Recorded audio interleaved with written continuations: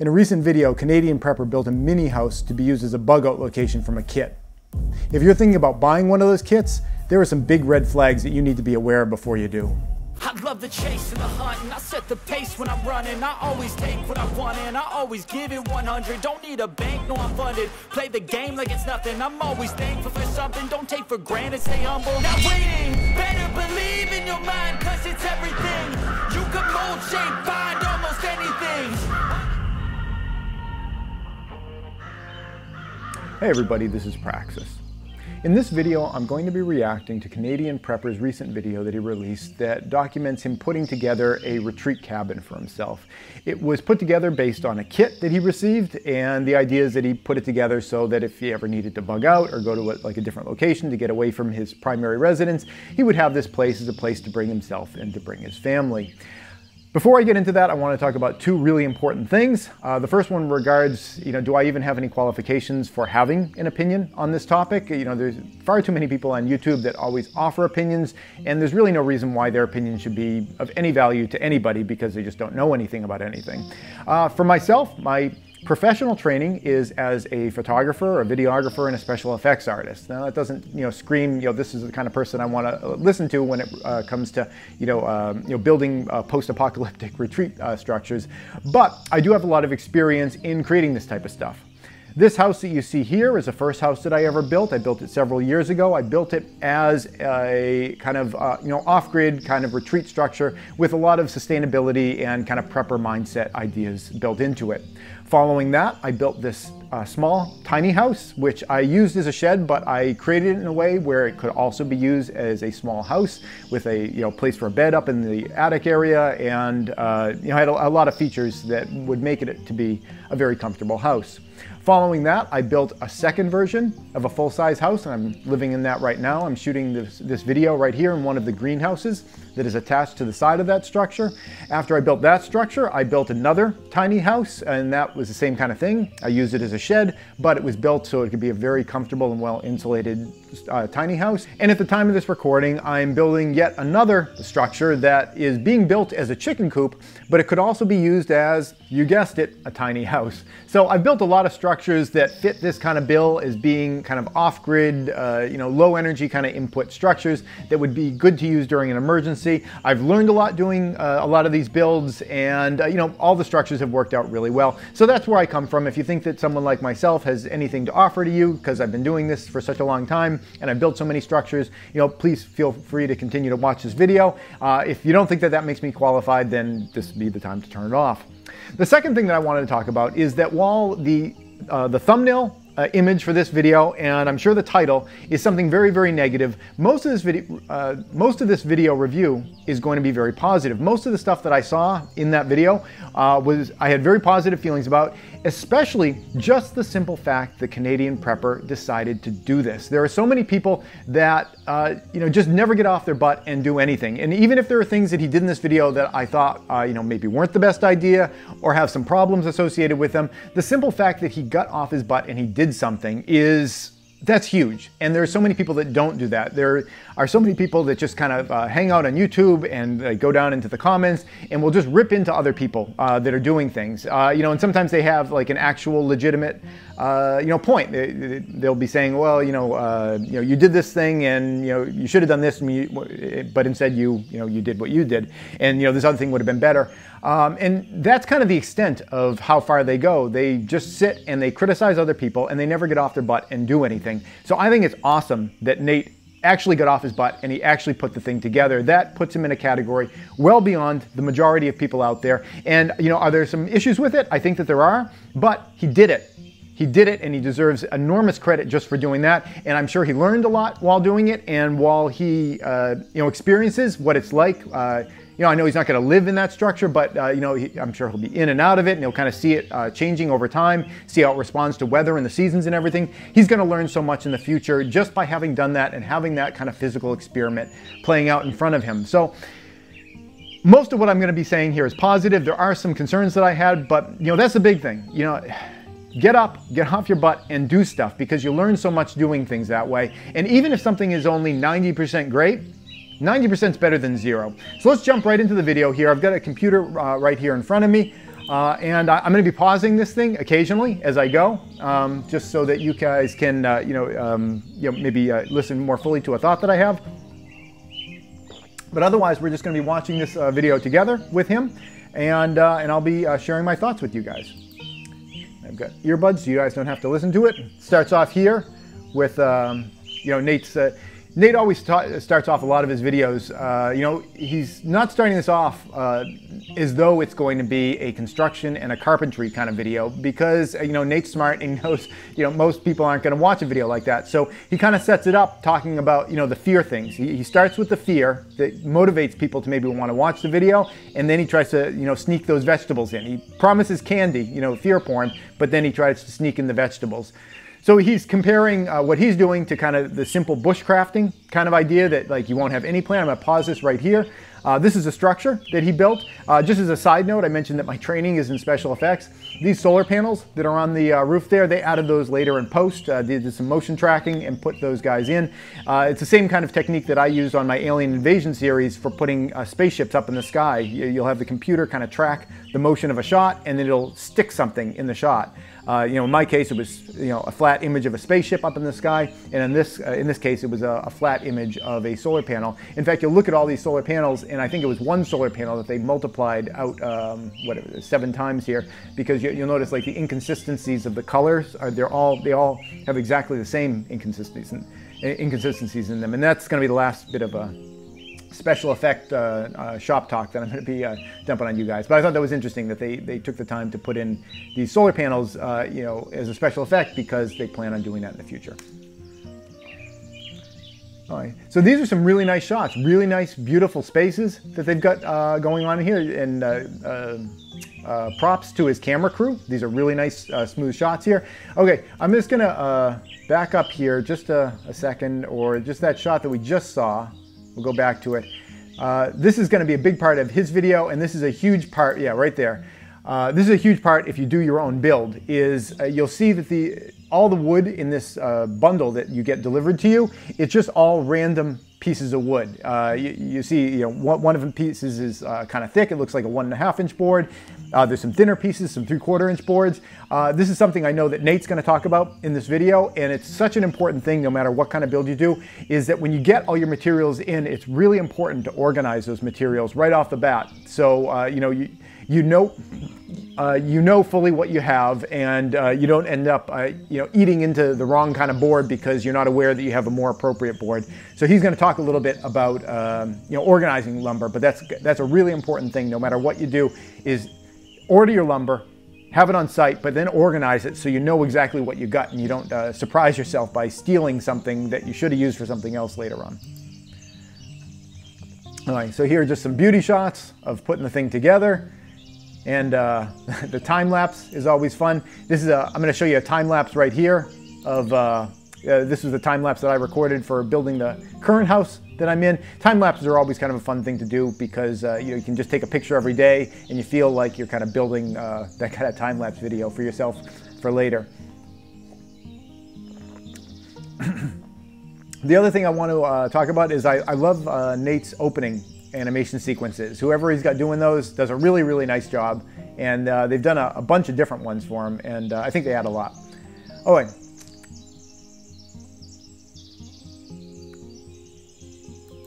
you can see the whole thing comes in this one bundle. So for this particular kit, that's really cool. When I've been doing my house builds, there'll be a number of lumber deliveries. Instead of having all the lumber kind of mixed, it will come as like just, you'll get a pallet and it'll just be full of 2x4s, and a pallet will be full, just full of 1x3s and tongue and groove boards and floorboards and everything. This one is different. It comes all in one gigantic skid, and that's kind of an interesting a way to do it, because it makes the shipping a lot easier, and they can kind of ship them from further away, and it's just one load.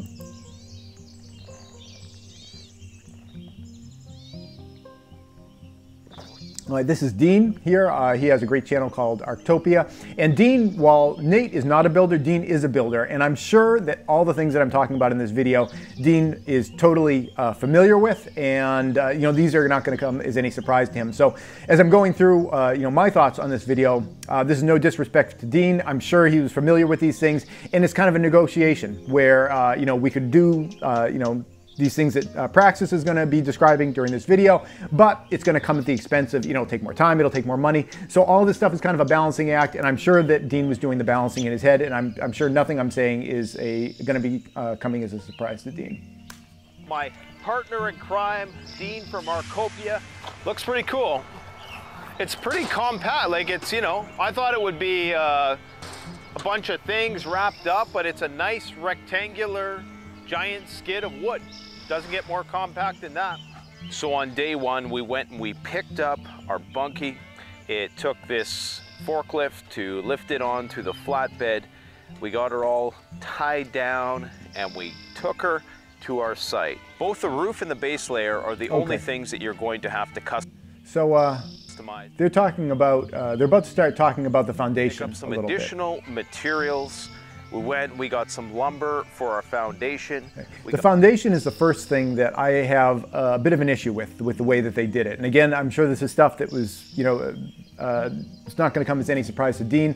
But as we go through the foundation, I think this is the thing that I'm the most concerned with, is the way that they did the foundation. And the point of a foundation is to you know, support your structure and to make it so that it always has kind of a flat base that it can be situated on. And if you don't create a foundation that is impervious to things like frost heaves, it can take your structure and almost give it like a slow motion earthquake experience, where the bottom is kind of pushing, you know, in different ways and different sides. And this is kind of the big issue that I have with how they did this, and we're going to see how they did the foundation a little bit. Right now, they're talking about finding a site, and a site is site selection is really important. One thing that they might be doing is looking at kind of their local environment and trying to find a place that has good drainage, because drainage is a really important thing to have when you are you know, going to build on something. If you have a lot of moisture in the soil, you can be getting a lot of you know, things like frost heaves you know, happening underneath it. So the fact that they kind of skimped on the foundation, in my opinion, in this, they might save themselves by having built it in a place where, you know, the moisture in the soil, that moisture content in the soil is really low. So if that's something that they pre-selected and they just didn't explicitly say it in this video, that is something that will kind of tend to save their structure. But you know, because they didn't say it in the video, I don't really know one way or the other. This is kind of a funny little bit here where Nate's got all his, he's just got food in his tool belt. I can't really criticize what he has in his tool belt, because I just don't like wearing tool belts at all, period. And you know, I get made fun of on occasion for that, because you know, I'll just carry a hammer in one hand and a fistful of nails and go scampering up a ladder that way. I'm not a tool belt kind of guy. I just find them awkward, and I don't find them very, very comfortable. So, but if I did wear a tool belt, maybe it would all be full of food. All right, so they're starting to lay out their foundation here.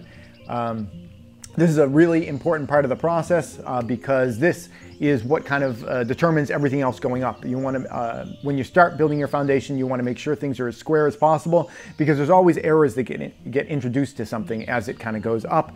And you know, you want to start with the least amount of error as you possibly can. You can see in this image here that they've got their boards kind of laid out. This is kind of their rough kind of footing foundation kind of thing that's built out of wood, and it's set on top of some concrete bricks or something like that. When they were setting those concrete bricks, I don't believe they show in this video, what they would have had to do is make sure that they are laid out in a nice you know, rectangular kind of shape, so that they're all in the right places. And they also would want to make sure that they were all nice and level with each other. So they would have been taking a bubble level or something like that, and laying boards out across them and making sure that they, you know, all the surfaces of all those pieces of concrete are all just at the same level, so you're not building on a crooked foundation. And this is, again, is the thing that concerns me about this, is that those are just pieces of concrete that are laid out on the ground. As the ground gets moisture in the winter, and as that moisture freezes, if there's more freezing or more moisture on one part of the structure, when water freezes, it expands. That's something that causes the the erosion of mountains. Water gets down into cracks, it freezes, breaks those cracks open. If you've got different sections of ground and there's more or less water in them and they're freezing in different ways, some of the sections can raise up higher as they're freezing more, and other sections don't raise as much. So you could have your ground kind of changing underneath your structure in all different places. And this is the reason why when you're doing a foundation, generally what you want to do is, well, all the time, really, you want to get your footings, your foundation, down beneath where the frost line is, so that it's sitting on stuff that's not going to be freezing. And whether you do a continuous wall, which is usually what I like to do, or even just pillars. They could have just done pillars here, where they could have like shoveled down. I'm not sure where the frost line is up in Canada. I'm sure it's deeper than it is around here. Around here, it's like 4 or 5 feet you want to go down. If they had just shoveled down and then gotten their pillars, they could have like poured pillars with concrete. That would have made it so that they could have gotten below that kind of frost line. And a lot of times, even around here, I'll kind of cheat. I won't go quite as deep with my frost walls. And I've never really had a major issue with my foundations cracking. Even if I'm not going down quite as deep as is considered ideal in my area. But I think getting at least somewhat down beneath the ground would have benefited the structure greatly.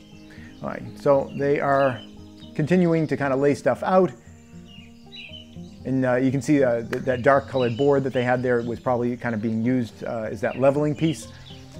So right now they're talking about getting the site all clear, getting it all level. We laid down some landscape fabric just to keep all the brush down, keep any weeds from springing up. We put down some gravel. It probably took us 8 or 9 loads of gravel to get around a 500 square foot space that we could work with. Now, I have a little bit of concern about what we're seeing here with the landscape fabric and the gravel. One thing the landscape fabric can have a tendency to do is to make it so that the water doesn't go through it as much. And if they have that landscape fabric extending beyond the structure of the house, you could kind of get some muddying pools of water. Now, the landscape fabric does allow the water to go through, but as silt kind of gets in there, it can make it so it just doesn't drain quite as well. And that could potentially make a situation where you have almost a swimming pool-like effect, where you have the landscape fabric kind of going off to the sides, you have your gravel on top of it, and then you put your house on top of that gravel. Now, the gravel is going to offer decent drainage, but as the landscape fabric does kind of clog up, if rain's falling on the fabric and it tends to pool, you're going to take water that could have just percolated down into the soil and have it kind of running to some degree underneath your structure, and that could have frost issues and also could have humidity issues, because the way they put this thing together, there is airspace under there, and the water can get under there. And when they were putting together that frame for the base, it didn't scream at me pressure treated lumber. I'm not sure whether it was pressure treated or not. You would definitely want that to be pressure treated, especially stuff that's in contact with those concrete pads. Anything with ground contact or near ground contact, you should definitely create out of something that can't be rotted or eaten by termites. This is not only going to be for the footprint of the bunkie, but it's also going to keep a lot of the weeds down around the bunkie and in the front yard, where we're likely going to want to put a fireplace and some other odds and ends. For me personally, weeds don't really bother me. I see weeds as a way of sucking moisture up out of the soil and kind of holding the soil together. So the idea of going through a lot of steps to try to prevent weeds, I guess that's kind of discretionary, kind of like a qualitative choice. But in terms of the structure, I see weeds as almost being kind of helpful. Now, you don't want trees growing and having their roots go underneath those pads that they had, because plant roots are another thing that can kind of heave pads up. If you're walking through the city, you'll see the strength of the roots from trees, where you'll see the tree roots kind of going out under the pavement, even cracking the pavement up. So given time, tree roots can really start uprooting foundations as well. This also goes a long way in terms of keeping the bugs down. Okay, so we put down landscape fabric, took out all the organic. Yeah, definitely. If you're getting rid of some of the vegetation, it does help with the bugs. And in addition to that, if you're ever working on a situation like this out, you know, in a kind of a foresty environment, and you want to keep bugs down, just having a little fire going off to the side, a little smoky kind of fire, having that, it seems to distract the bugs and confuse the bugs, and it really takes a really awful situation with bugs and makes it a lot more livable. And if you're generating some scrap wood as you're doing your build, you have automatic you know, fuel for your fire at the same time. But you want to put in a little bit of damp stuff too to get a little bit of smoke in the air, because that helps with the bugs. Material underneath and a good 4 inches of packed gravel. Bunkie Life packing is important. Gives you a few options. They don't include a footing, but they make it versatile. You can do a bunch of different things. But I'm going to do it the home builder type way to make sure that it's completely square, mouse proof, waterproof, and I'm even going to insulate the floor so it's on Nate's bare feet there. He's going to be nice and toasty in the winter. It took us a little while to make sure that... And then those are all really good points. Like I said, Dean's a builder, he knows what he's doing, and you know, he knows the balancing act and the compromises that we're doing here. You can see the bubble level that they're using here to try to get the site as level as they can before they even put those pads down. Everything was level. We did some tampering. We framed the foundation. If you don't have one of those machines that he just was pushing around that look like kind of like a lawnmower machine, what you can do is take a piece of lumber and attach like a pad in the bottom and just walk around and stomp that thing down over and over again for a long period of time. Helps if you have earbuds and some music in there. You can kind of go to the music, but that's another way of kind of tamping down the soil if you don't have a machine like that. In such a way that it's going to be rodent proof and condensation proof, and it's going to provide great insulation for... I'm not a fan of this OSB board that they've got on top here. That's the board that looks like, it almost looks like the way solar panels oftentimes have all those little crystals in them. It's the wood that looks like that. It's called OSB, which stands for Oriented Strand Board. It's a cheaper kind of material. It's a bunch of wood chips, you know, wood waste that is glued together and kind of packed. So it has a lot of economic benefits for it. I don't tend to like it because if it does get any humidity in it, it is not going to offer a lot of protection from humidity. It can kind of delaminate if it gets too moist and kind of mold up. And also it doesn't have a lot of strength in terms of if you're laying it out like between floor joists. It doesn't, it can't take an enormous amount of weight like a clear piece of lumber can, but you know, for this application, it's totally fine. It's just those are my general concerns with OSB board. Floor. We then put treated wood on the outside of the foundation. All right, so that's the treated wood that I was talking about. I guess it's pressure treated wood that's on the outside. That'll be where the rain comes down the sides and spatters up. They don't want that getting onto non-pressure treated wood. Again, even the stuff that spans the underneath, you know, just with humidity, I'm not sure if they have termite issues up there. As you go farther north, termites tend to be less of an issue, so maybe they don't. But, you know, having untreated lumber in an environment that has a lot of moisture potential in it, I'd have a little concerns with that. But pressure treated lumber is, you know, it's more expensive to deal with, and, you know, it's a toxic process to make the stuff. So, you know, there is an environmental reason to try to use it as little as possible as well. All right, guys, let's set this thing up. And, you know, I know I'm stopping this like a million times, but the enthusiasm that he has in that shot right there, that is a real palpable thing. You know, if you guys ever do your own build, you're gonna feel that. You got, you know, your site is level, it's ready, you got your foundation ready, you got your, you know, stacks of wood, they're all ready to go. It's a wonderful, wonderful feeling where it's just like you got a beautiful day, and yeah, it's a great feeling. I would strongly encourage you guys to try this kind of stuff on your own, because it's not just so you get a house out of it, it's a wonderful feeling, the idea of creating this for yourself, and the process is also really, it can be really uplifting. In order for Bunkie to minimize shipping costs, they have to pack it in a way which is not very organized. So the first thing we did was we organized all of the different pieces according to their code and number that is written on every piece of board. This was... Okay, so this is a little bit different than if you were to build something just with dimensional lumber. Just dimensional lumber is just a bunch of 2x4s of certain lengths and a bunch of 2x6s of certain lengths. What this thing seems to do is that it's almost like Lego pieces. where you're not taking a 2x4 and you need to cut it down to whatever length in order to put it into your build. It seems like this stuff it's already cut, it's already notched, it's already ready to go. That's an enormous value that this company is adding to this product. The fact that they have done that for you, because it takes all the guesswork out of it and it takes a lot of the possible mistakes out of the process. So that's an enormous value. And there's another part of this that is going on that Canadian Prepper didn't mention, and anyone who's not a builder wouldn't necessarily even know that this is happening. But in order for them to give you exactly the pieces that you need, and no more, no less kind of situation, they need to be hand selecting the lumber and making sure that they're giving you lumber that is good quality stuff. Because if they're giving you lumber that is unusable, then you're going to be like short a piece. So one thing that it would seem like this company is doing is that they are hand selecting the lumber for only the best quality lumber. And that really means something. When you just order a skid full of random dimensional lumber, like if I buy a skid of 2x6s, I'm going to go through that, and many of the 2x6s are going to be perfectly adequate. They're straight, they don't kind of corkscrew or anything like that, they don't bend or bow or crown in any way. A few of them are going to be really, really beautiful boards, but then a few of them are going to be real garbage boards where they're going to have corkscrews in them, or they're going to have a really, really severe bow to them. There's going to be some kind of issues with these boards. Some of them are going to be kind of banged up, and that's just the reality. If you order a skid full of lumber, some of it's going to be kind of messed up stuff. And there are techniques as a carpenter that you can use to like compensate for a crown in wood, or compensate for even a corkscrew. Corkscrews are really the worst, in my opinion. So there are things you can do to compensate for these things.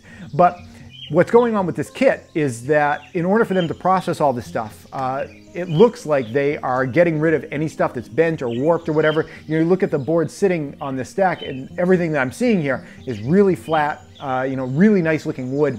And for this kit company to do that, they need to get the raw lumber, and they're culling out the stuff that's bad, the irritating stuff, and they're just giving you the good stuff.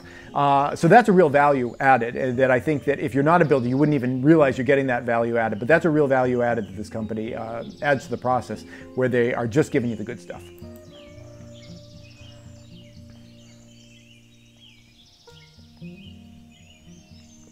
This is a really big value. Organizing is so important. I've had, in my learning curve doing my building, I've had situations where, let's say I needed a 2x4 that was, I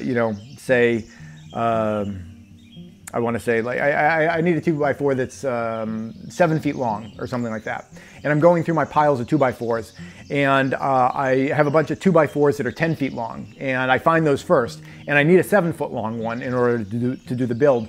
So I will take that 10-foot long one and I'll cut off 3 feet of it, and that gives me my 7-foot 2x4. It's great, right? I get my 7-foot 2x4, I pulled it out of the pile. Well, later on I would go into the pile and I realized that not all the 2x4s are 10 feet long, some of them are 8 feet long.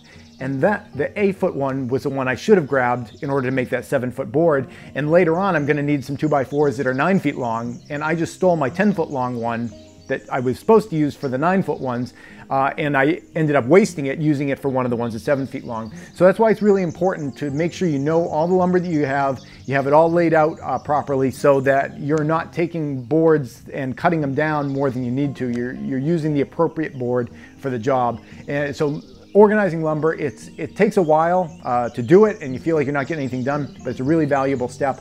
And it also just makes it easier to find stuff. So you start moving faster once you start moving. Life a lot easier later on. So I think we got the hardest part done. We got everything nicely sorted. We unpacked the pallet. That was a bit of a process.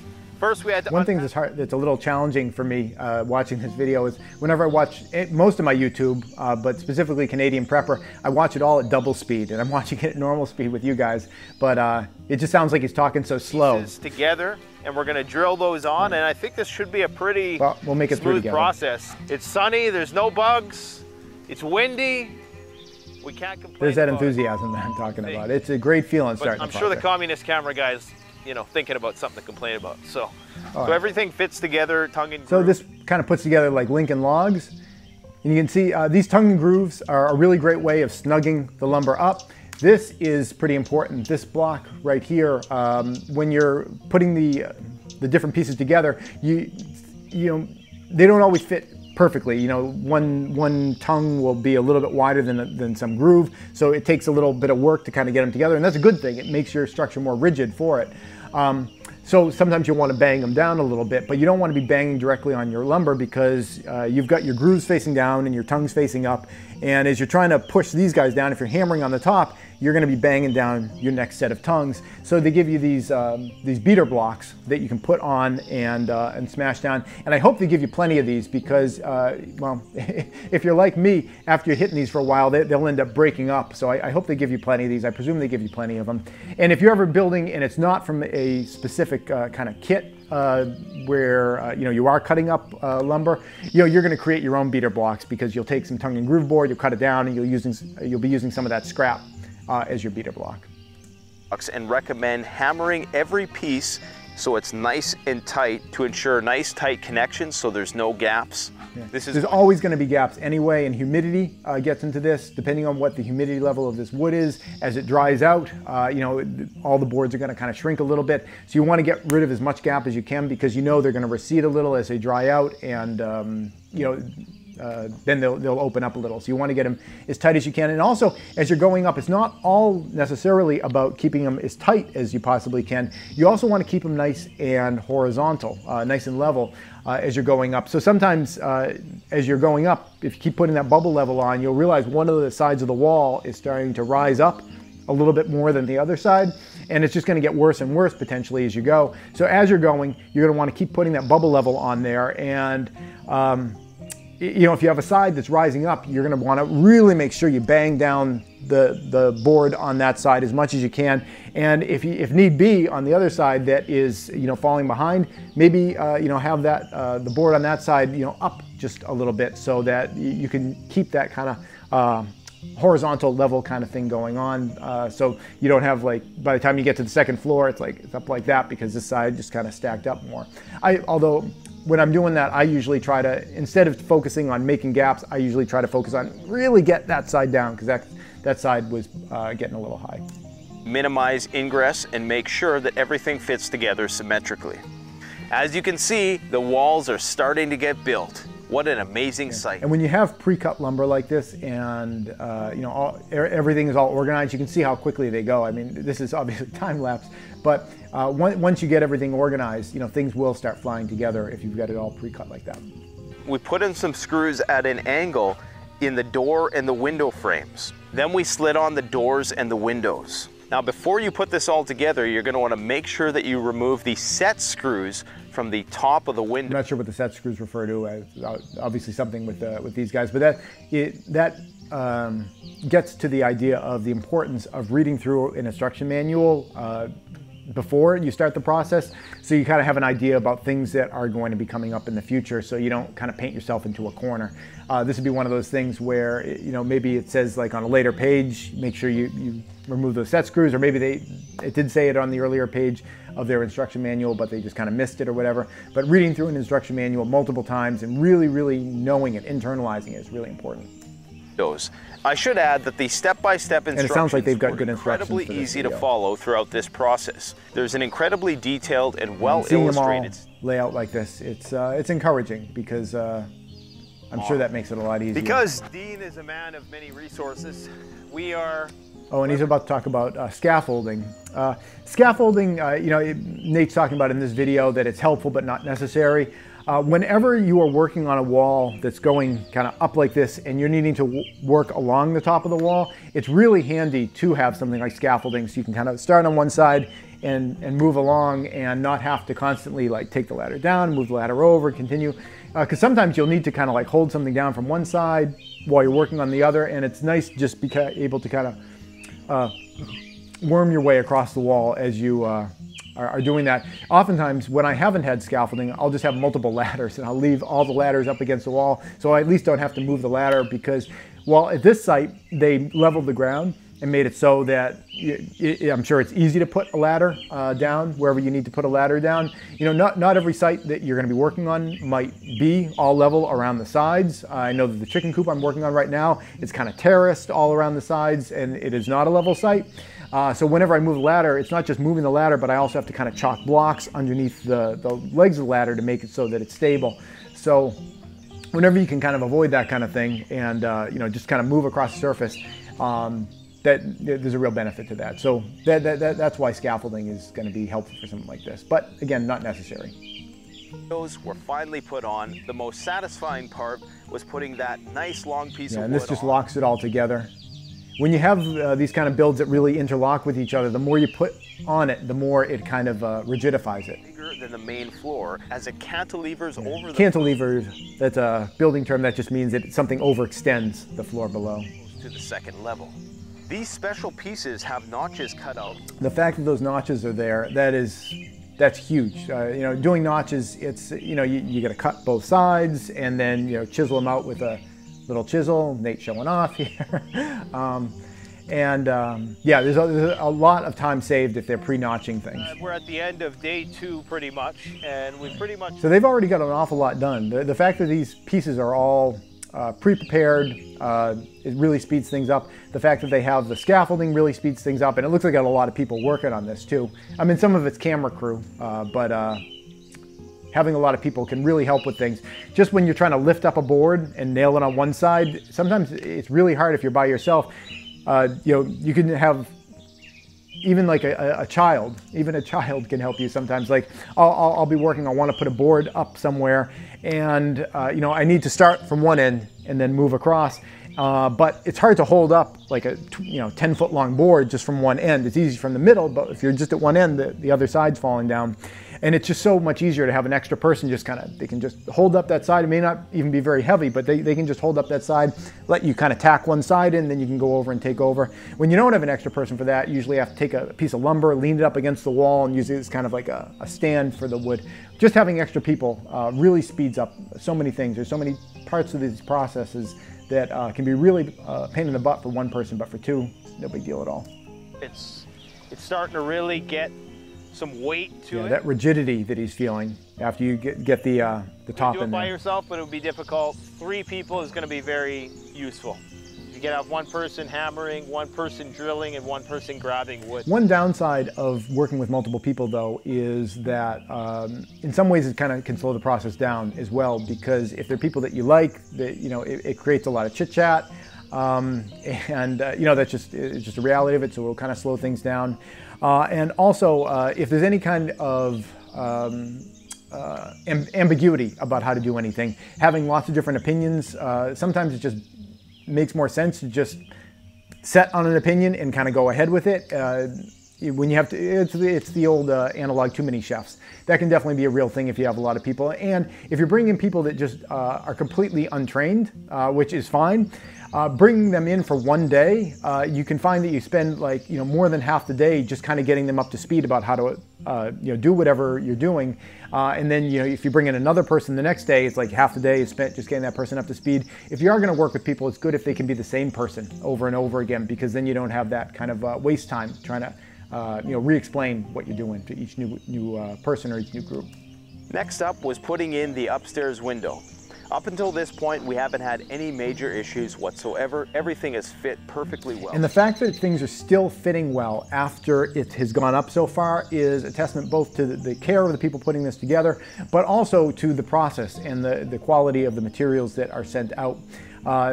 As you are moving, up through a structure, like I mentioned, you want to make that foundation as perfect as you possibly can, because errors get automatically added into whatever you're doing. When you're measuring something, you can never cut something off exactly at like 8 feet. It's always an estimation. There's always a little bit of error in there, and hopefully you hope that your errors kind of cancel other out as you go up. It's like, you know, sometimes you add a little, sometimes you subtract a little, and all things are even. Like we talked about, like those boards going up on the sides, you want to keep them level. Hopefully, ideally, sometimes this side's a little high, sometimes that side's a little high, and it all kind of equals out and it stays level the whole time. But the fact that they're this high and things are still sliding together well, that's a good thing, because those accumulated errors are not becoming a problem for them. And that's a testament to the kit and the people putting it together.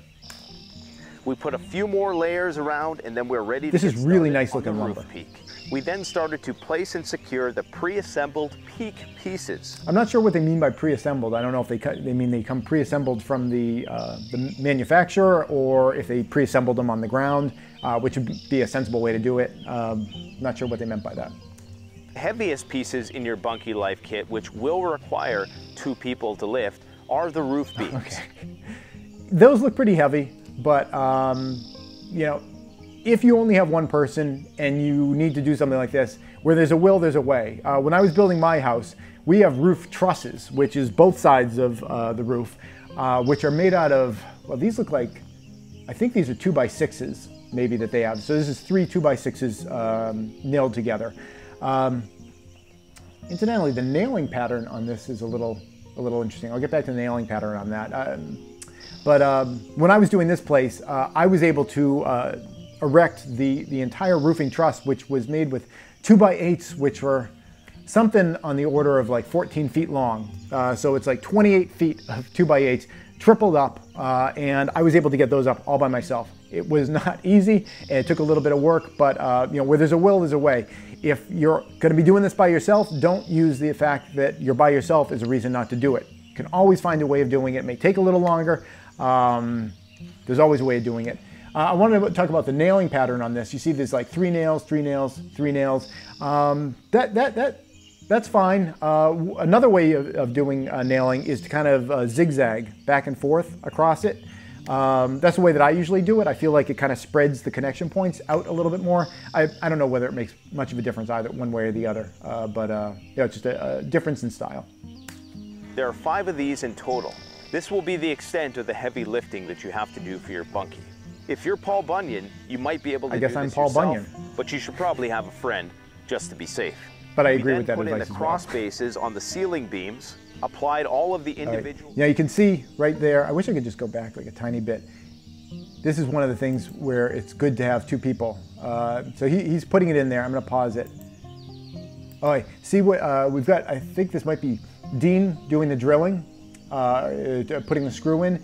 And you see what Nate's doing here? He's putting a lot of force down on that. This is one of those things where it's great to have 2 people. Sometimes you do have to kind of force a board into shape. And I think maybe the fact that they're all the way up on the top here, some of those accumulated errors are starting to build up.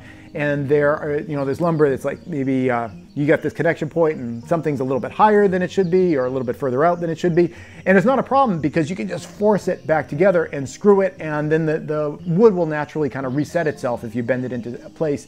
But sometimes it can be hard to both force the lumber and do the screwing at the same time. So this is one of those situations where it's good to have a couple of people, so someone can be doing the forcing and somebody can be doing the attaching. But again, you know, if you're by yourself, oftentimes what I've done is I've like screwed like kind of a lever piece onto a board. Like if there was a board that was kind of twisted and I needed to, you know, force it into being nice and plumb before I screwed it in, I would put a big lever on it, and the lever would be down by my feet, and I'd use my foot to kind of push the lever so I could tweak the board into straight, and I could, you know, do it with a screw gun myself. But again, it's like it takes all the time to set up that lever and attach it and everything. So this is one of those situations where having an extra person can make it go a lot faster, a lot easier. Applied all of the individual roof pieces, which was easy peasy. That's a great feeling once you feel like you have a finished structure. And he's got his boy helping him. I have my boy help me. Oftentimes, like when I talk about like that long board, I need someone to just hold it up on one end. It's not super heavy. Having like a little kid, even, you know, they can just hold that board, and you can do work on one side. So it doesn't even have to be all adults. You know, the majority of the time that I'm working, it's honestly like I'm calling my boy for a little help. You know, just doing the tiniest little thing, just kind of roughly line this up while I work on this other side. To add on our metal roof. We then cut our insulation. Okay. So they're working on insulating under the floor. I guess this is something that isn't necessarily part of the kit, but I think that's a great idea. In fact, that's the second big issue that I have with this, this kit here. The first one, like I mentioned, was the idea that they did not put good footings down, where frost might be an issue over time. And the second thing is that there is little to none in terms of insulation on this structure. The wood itself has some insulating value, but if you can add insulation to a structure, it is going to make it so much easier to heat and keep that area cool during different times of the year. Yeah, I think a lot of times people associate insulation with, like, you know, people that are like, you know, liberals that want to save the world and everything. It's like, you know, like how many yards of insulation you got to put on your structure, and there's definitely diminishing returns. The first inch of insulation does way more benefit to you than the second inch of insulation does. You know, if the first inch of insulation gives you like a 50% reduction in your heat loss, the second inch of insulation is only giving you like a 25% increase in that, and the third inch is only giving you like a 12.5% benefit to you. So there's definitely diminishing returns, but having some insulation on there is really important. And as you'll see in this video, they did not put much insulation in this structure. That's fine. It's better than nothing. It's better than nothing, and it's great that they're doing this. But if they were able to add some extra insulation to the structure, it would be an enormous benefit to the amount of fuel that they would have to create for this. Because if they put a wood stove in there, if they can cut their fuel consumption by half, and if this thing takes like let's say 2 cords of wood in order to heat it for a winter, you know, I really don't know what it would be, but let's say it takes 2 cords of wood. If you could cut that in half and use 1 cord of wood to heat it, that is an enormous time saving, just not having to cut and stack and split an extra cord of wood. So it's not just about saving the planet, it's about saving you time, saving you money by not having you know, heat that you work for just flying out your walls any more than it has to. It's funny that with Nate up close to the camera with that wide angle lens, it makes his house look tiny. Fiberglass particles all over me, and I'm jumping out of my He's right skin. about that. When you work with fiberglass, it gets all over you. If you're gonna rinse off with cold water, because you don't want to be opening up your pores, because that'll like let more glass in. So rinse off with cold water, and you don't want to be rubbing yourself, because then you're going to be rubbing the glass in. So you want to kind of like get a sprayer. Like if you have a hose with a spray attachment, that's the best way to get that fiberglass off you. But the best way is to not get it on your skin in the first place, if at all possible. And definitely, I don't know if they're wearing respirators in here, but you know, respirators are a good idea. Glass fibers get up in the air, and my God, man, you do not want that shit in your lungs. But we finally have built it. It's looking beautiful. It's looking beautiful, and he must feel great. It's a great feeling. The scaffolding really helped a lot, okay? So if we didn't have that, this probably would have taken us twice as long. It definitely helps having... I did use some scaffolding when I built this place. I borrowed it from someone. They still have, 2 years later, they have yet to pick it up. It's still just rusting off on the side. It was rusty to begin with. I'm not destroying it on him. But having the scaffolding really helps a lot, just for being able to, you know, when you're working, you're oftentimes working at a certain level at a certain time, and it's great to just be able to walk across that level back and forth, nail, nail, nail, nail, nail, or screwing, or whatever you're doing. 5 people and a crew of hungry communists with you to help out. Yeah, you can see the guy was like holding down the board while Nate is hammering it down. That's a great way of keeping the tension on while it's getting hammered down. If you're doing that kind of thing yourself, you want to be putting pressure and doing the hammering at the same time, so that you're preserving the gains you make. So we're back on the final day of the... So I think it's a 3-day build. So this is his 3rd day. That's fast. That's really fast. Put together around the house. What we're going to do today is we're going to wrap the roof with this house wrap. Then we're going to put a layer of this continuous wall insulation Silverboard graphite, which is styrofoam with mylar exterior. Then we're going to put on some insulated tarps over top of that, and then over top of that we're going to put on this metal roof, which is called Galvalume, and that is going to just give us obviously the rain protection, and it will reflect some of the sunlight as well. It's got that nice reflective color. Okay, so he just talked about what they're going to be doing for the roof. So first they're going to do a moisture barrier, like Tyvek, Typar kind of roll. You can see it just to his right or left of him. And then after that, they are going to be putting down some insulated sheets that have some mylar, you know, for infrared reflecting of heat.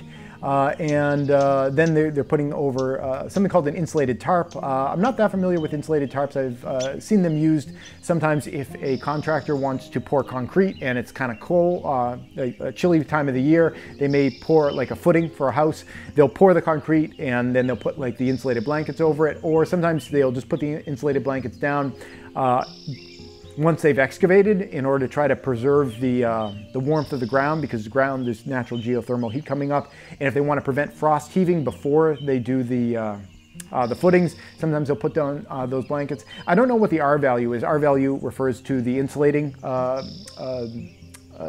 quality of material. The higher the number, the more it insulates. This is another kind of issue that I have with it, and I mentioned insulation later, is that I don't feel like they put hardly any insulation on the top of that roof. It's like almost a vanishingly small amount. Those little panels are so thin, I can't imagine that it's more than like R2, maybe R3 that they're getting out of those panels. Now they do have the reflective kind of Mylar coating, and that's going to help keep heat from baking the structure from coming in from the roof. If they have the silver on the bottom side too, that'll help with losing some heat. But there's almost no insulation on this. Again, also the insulated tarp, I can't imagine that's any more than R3, R5. So you've got like a total of, liberally, I'm thinking maybe you have an R value somewhere south of 10 or so for that. And it's probably closer to like 5 or something like that. And there's just not very much. The house that I'm in right now, we put 4 inches of urethane foam on the walls and 6 inches on the roof. Urethane foam has like an R value of somewhere around like 15 or so, I think, for a 2-inch sheet. And they also have the Mylar kind of coating on them. So like our walls are somewhere around like 30 or so, and you're getting close to 45 on the roof. So you're comparing like something south of 10 to like 45 that we have on our roof. And I think it would have been really easy to add more insulation to the roof at the very least.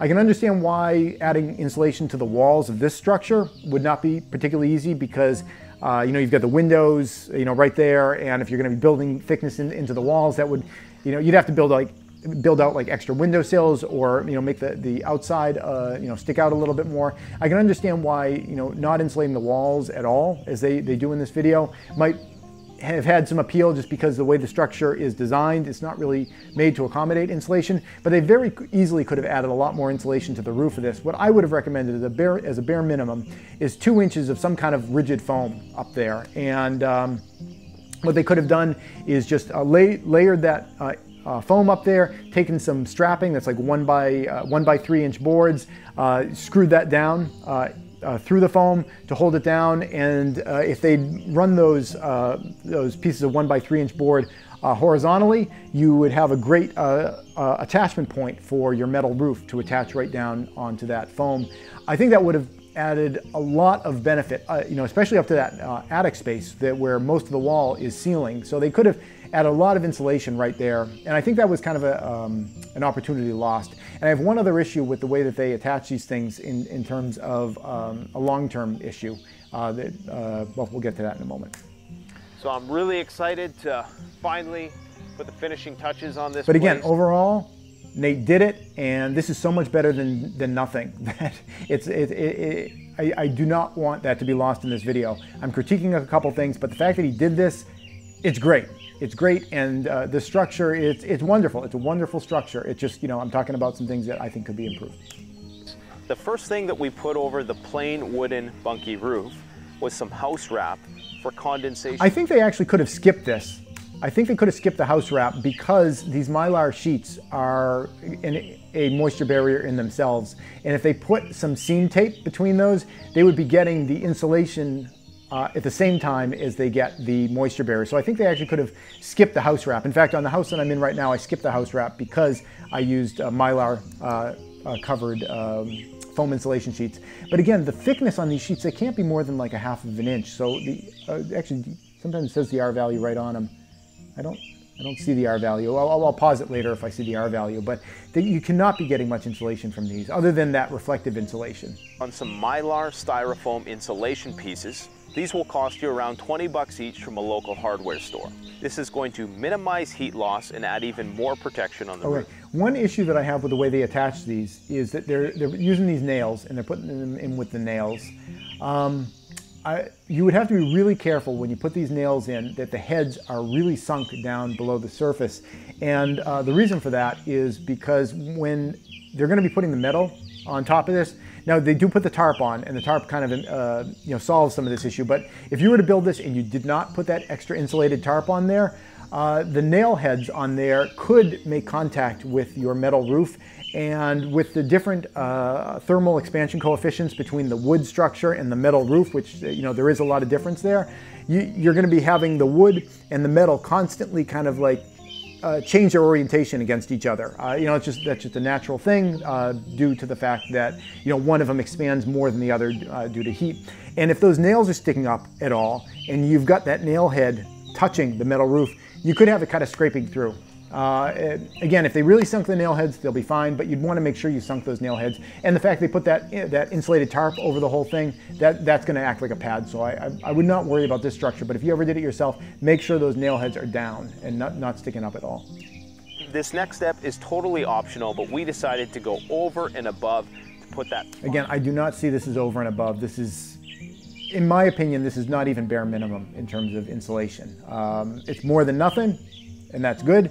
But it would have been so easy to put a nice thick 2 inches of foam up there, and I feel like that was an opportunity lost if they didn't do that. Extra layer, and what we did is we used some insulated tarp over those grommets that you see. They might potentially cause some of that rubbing issue, but I think that they would probably get dragged around with the metal roof, so probably not. But again, you don't want metal rubbing on metal. Of our Mylar foam insulation. We layered, trimmed, and then stapled the tarp layer together. This is just going to provide even more rain and moisture protection. Once we got the metal... I don't think they really need any rain protection at this point. The metal roof is going to serve them just fine. But, if it ever did develop a leak, it is one extra line of defense. They're putting on flashing right here, which is good. We were ready for the final step in the application of our... Of course, if you ever did get rain on this orange tarp here and it did run down, the way they're putting the flashing on top of it, the rain would run under the flashing as opposed to over it. Roof. Before you apply your metal roof, understand that this is a very sharp material. This is typically where injuries happen when working with this stuff, especially if you have to make your own cuts into the material. That's good advice. When you cut that stuff, it is very sharp, so you got to be careful with it. It looks like this metal roof also has its screw points or nailing points pre-drilled through it. That's not, in my experience, generally the case, and it's a good thing because you don't know where you might want to do your connection points. But I guess with the kit, they pre-drill the holes. If you ever work with metal roof and it doesn't have pre-drilled holes, it's not a big deal. If you're putting a screw down to hold it down, you need gasketed screws with little rubber gasket heads. You just take the screw, put it wherever you want to hammer it in, and you just tap it with a hammer, and that gets it to gouge down into the metal, and then you can drill it in from there. So it's not a big deal if you don't have pre-drilled holes. So exercise extreme caution, and if possible, use gloves. We pre-drilled... Oh, they pre-drilled their own. Much easier later on. Then we got everything bolted and hammered in. And finally, the cherry on top was this custom-made deck that we set down in front of the bunkie. There's a fun shot to get. Finishing touch to make it really feel like home. All right, guys, after 4 days, we finally completed the Ultra Haven bunkie, and it looks amazing.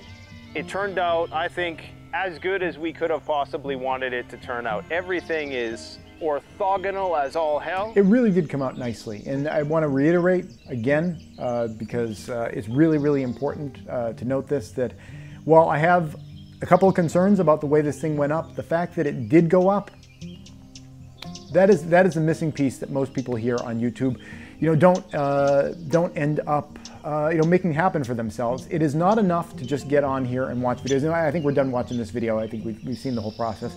It's not enough just to get on here and watch videos and critique. I think that is just a way of people kind of legitimizing their lack of action. That if they can find some some downside about something that somebody is doing, that legitimizes the idea that they aren't going to do anything for themselves. And that's a psychological kind of a defense mechanism that I think that a lot of people use.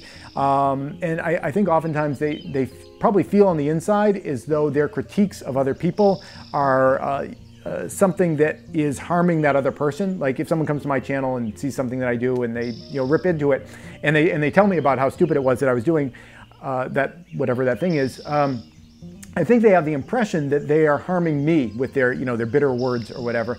But really the only person that they are harming is themselves, because they are the ones sitting there, they're not getting off their butt, and they're not actually doing anything. And that said, I know there are people that get on my channel and they critique what I do, and they are people that get out there and do stuff. And that kind of positive, constructive criticism is good for everyone involved, including the person doing the receiving of it, because if it comes from someone that knows what they're talking about, that's a way that we can all learn and all grow. So in me saying this, it's not my way of saying people should stop looking at any of the negative aspects of anything, and let's just look on the sunny side of everything, because those negative aspects are real and they actually exist, and that's what this whole video is about. But if you use the fact that you're identifying problems in what other people are doing as a justification for you not to get out there and do things on your own, you're harming yourself in an enormous way that I think most people just aren't aware of. So I don't know whether for you this kind of thing is possible, but if you are a prepper and you have the financial means to get a little bit of land and to get something like this out there. And by the way, the pricing on these kits, I think it is pretty fair. I was looking at the pricing on them, and for the materials that you're getting, the fact that it is selected lumber and the fact that it's pre-put together, not pre-put together, but pre-cut and everything, the prices on this are very competitive, very fair. I can't complain about the price point on these guys at all. If you have the means to get land, if you have the means to put something like this up, and you're not doing it, and you consider yourself a prepper, like how do you consider yourself a prepper? Because I think there are better ways of doing this. If you have the expertise and the experience in order to do something more on your own and just getting dimensional lumber and kind of throwing it up, you could save a lot of money not getting a kit. So, if you have the means to do that, by all means, do it yourself and, come up with your own way of putting it together. But if you don't feel comfortable doing that and you're going to do nothing as opposed to putting together something like this, and you have the means to put together something like this, I think you're out of your mind if you consider yourself a prepper, because an asset like this is so valuable. And for all, the negative aspects of it that I mentioned in this video, it is overall positive. 90%, 95%, this is completely wonderful and so much better than nothing, that I would encourage you to look into this. I'm going to link to Canadian Prepper's video if you want to watch the whole thing in full. He's doing more videos about this, about his experience putting it together with more detail. And it's not just about creating this kind of structure that you could use for protecting yourself during an apocalypse. It's also about the fun and the feeling of empowerment that you get, that you realize, man, I can make my own structure. I can make my own house. Every single animal species on this planet that makes any kind of a house makes it for itself. Humans are the only ones that have been tricked into thinking that, if you want to have some kind of a living environment, you need to hire somebody else to do that, because you're not qualified to do that. You can do it. Start with a kit like this. After you do a kit like this, I bet you're going to be more, have a lot more self-confidence. And then maybe you graduate from this mini house like this to maybe building something building something larger, and maybe doing it a lot more DIY, getting raw lumber. You'll save some money that way, but this would be an excellent education. And if you graduate out of this thing, you can use it as a storage shed. That's it. Thanks for watching. Hey YouTube preppers, if you'd like to see my video series about building the house that I'm in right now, here's a link to it over here.